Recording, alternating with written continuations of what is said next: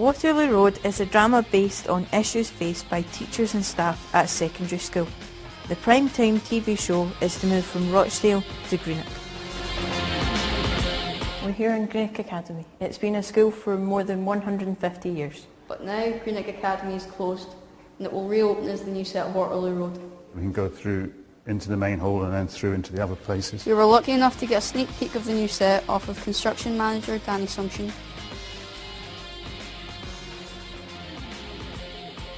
If people were watching at home, would they recognise any of the school?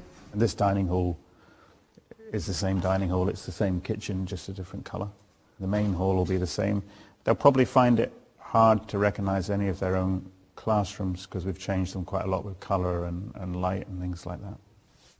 They're scheduled to record 2 series in Greenock and hope to bring 25 million to the Scottish economy. So what will this move mean for the storylines? I don't think it's giving anything away by saying we've got a new character, Lorraine, and she comes in and she's really interested in education and she's made her business, she's become a multi-millionaire and sold her business. And she's a bit of a philanthropist and she's going to be investing in a school and she interests her head to move up and take the school over. And that's the premise. And then how we get there, we just need to watch and see, I think. Would anyone care to accompany our intrepid reporter, Denzel? He's helping me, sir. Give me a story by break.